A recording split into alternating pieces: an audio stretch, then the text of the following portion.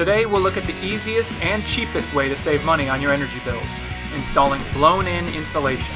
It's a DIY friendly project that anyone can do, and in this video I'll walk you through it step by step. Get ready to save some money.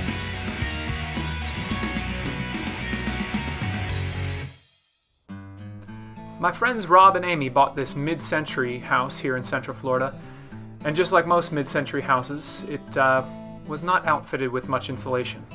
Really, the attic was pretty bare of any insulation whatsoever, and that made for pretty high energy bills and hot summers. There were a few remnants of old fiberglass, but we decided to go with green fiber cellulose insulation. I really like this stuff. It's mostly recycled, and it tells you on the back how many inches you need to do to attain what R value, so I swung by Home Depot and we picked up 50 bags of the stuff. While Rob and I unload the truck, I wanted to tell you about another product that can help you save on your energy bills. Indo Windows is a sponsor of this video, and I'm a big believer in their products. I have them in my own house. Their laser-measured window inserts help seal drafty windows and are super easy to install. One of the things I like best about these is that it allows you to keep your original windows, which you know matters to me, and you get vastly improved energy efficiency. For more info, check out the link in the description or my other video, How to Install Indo Inserts. I think you'll like them.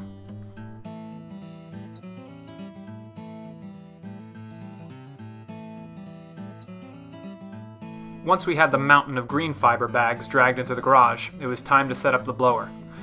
Now Home Depot gives you a free blower rental when you buy a certain amount of bags, which is super helpful. You gotta make sure you got enough hose. In this case we got 100 feet of hose, but here's the simple blower.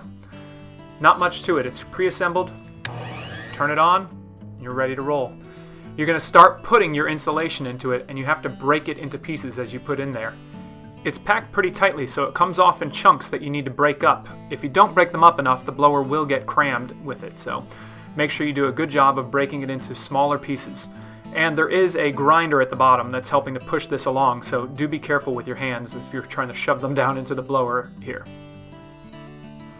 It works best to have two people doing this. One person keeping the hopper full, and the other person up in the attic blowing the insulation in.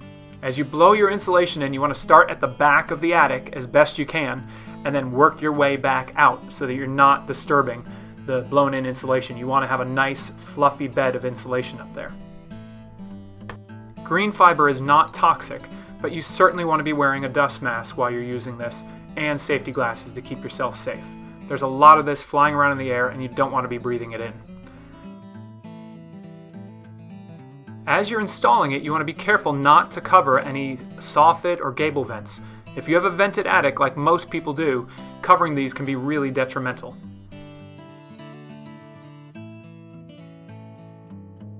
Blown-in insulation also has a tendency to settle an inch or two after it's been installed for a few weeks, so you want to add more insulation than you really want to end up with. If you want a foot, add 14 inches. In the end, you want a nice, fluffy, even bed of insulation spread throughout the attic. No high spots and no low spots. That's going to give you the best performance. Check the insulation requirements for your area and add at least what the code requires, but you can always add more. If you enjoyed this video, go ahead and hit the subscribe button so you don't miss any more awesome old house content. And check out some of my other videos. I know you're going to like them.